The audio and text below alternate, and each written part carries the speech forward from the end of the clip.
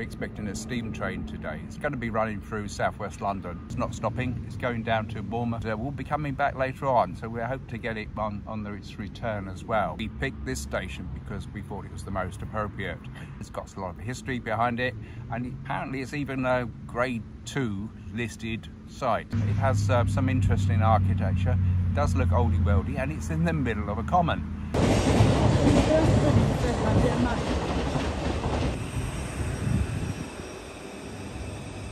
The steam train we're looking for is coming from Victoria Station. Most of the trains here come from Waterloo